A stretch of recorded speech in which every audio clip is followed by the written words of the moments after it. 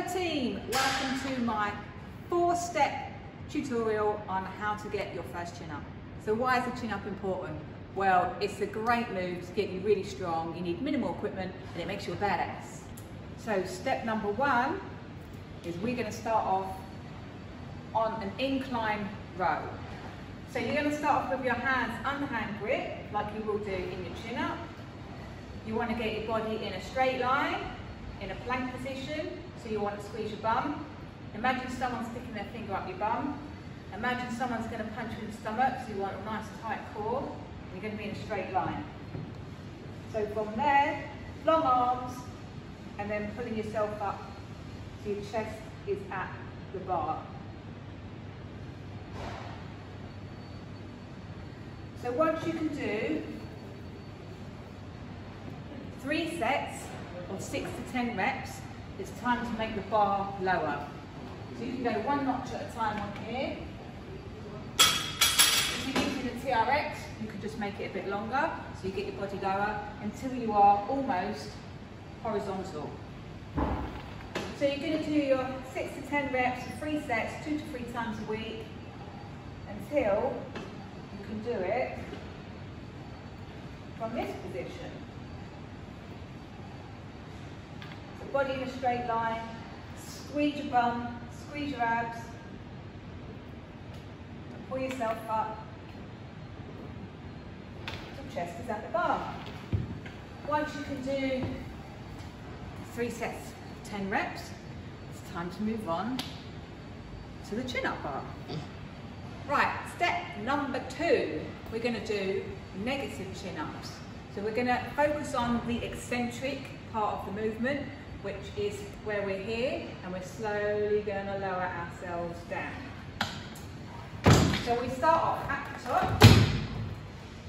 So the bar or the handles need to be around chest height.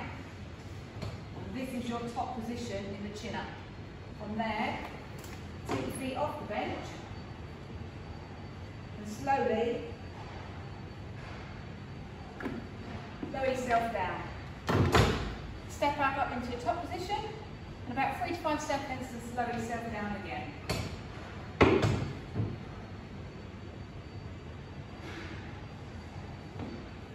And when you're coming down, make sure you come all the way down so you've got that full extension in the arm and the arms are straight. I want you to do 3 sets, 6 to 10 reps, 2 to 3 times a week, and when you can do 3 sets of 10, move on to step number 3. So step number 3, you're going to use a band, and what the band does, it helps you back up, and it gives you more help at the bottom and less help at the top. So the resistance profile changes. So what you're going to do is you're going to start off with the band long, and what that means is the band's going to go around your foot. Step into the band. Underhand grip from your chin up. Start at the bottom with long arms. Pulling up, chest to bar. Keeping the abs in tight. Core nice and strong. Bring the shoulder blades down and pull yourself up. Now the bands come in different strength profiles. The green one is going to be the strongest.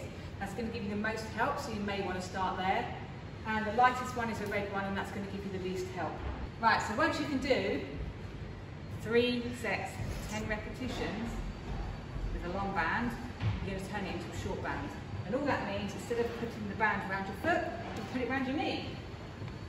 So the band won't stretch as much, which means the exercise is more challenging.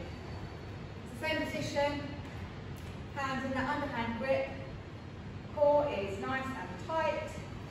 Start with the long position, long arms, shoulder blades back and down, pull yourself up. Once you can do 10 reps in the short band position, I guarantee you'll be able to do at least 1 body weight chin up with no help. Absolutely. Which looks like underhand grip, Nice long body, long arms.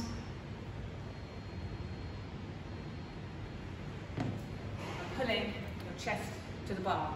Or as I like to say, bring the bar down towards your chest. And that's it. 4 steps to get your first bodyweight chin up. Let me know how you go, and I'll see you later.